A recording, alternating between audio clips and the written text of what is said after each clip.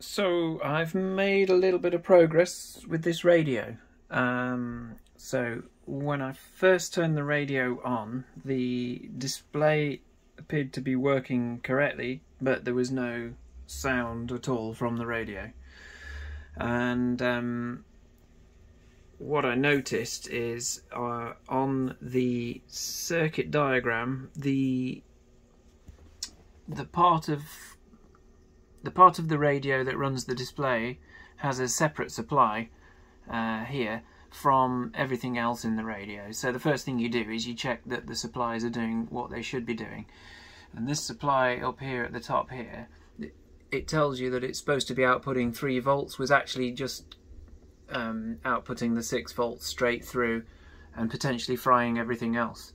I also noticed that the power amplifier up here was a dead short on the output, and the input was whacked right up to the supply. So I think that particular part of the circuit is fried as well.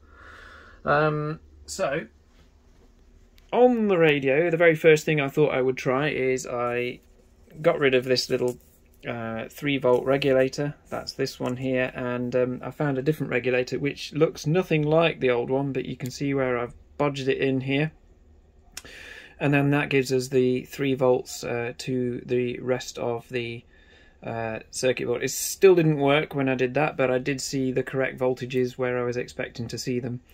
And then the next thing was, and I can check this with, I've got a thermal camera, so a thermal camera here, and this is able to show me that there was a huge amount of current going through this power amplifier, which was a dead short to ground on the output, so that's why that didn't work. So what I've done here is I have cut it out of the circuit temporarily, and what I've to remove the supply from it, and then what I've done is I've jerry-rigged this amplifier that I just happen to have lying around directly to the circuit board to see if we can get it to work, and that works. So I'll see if I can do this with one hand.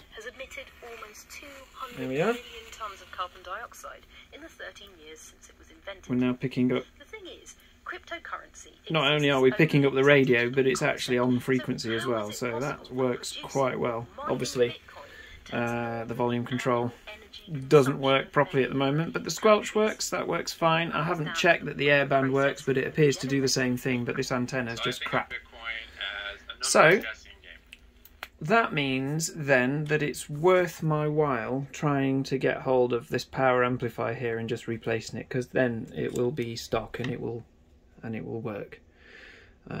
You can see that I took the speaker off that was already connected in here and put it into this other power supply, so that's all temporary. As regards the case, I think this was probably dropped at some point because all of the plastic tags are snapped but all pointing that way, so I guess it's been dropped that way, and there's a few cracks elsewhere. The missing button, I have 3D printed a new one, okay, it's not perfect, but you know, it's as close as you're probably going to get. So there's your button number 5 there. So what I'll do is I will wait till I get that part, which will be a week or so, shove that in and put it back together, and it'd be interesting to see whether or not it does pick up Airband correctly. It does appear to work right now, so that's really good. Very happy.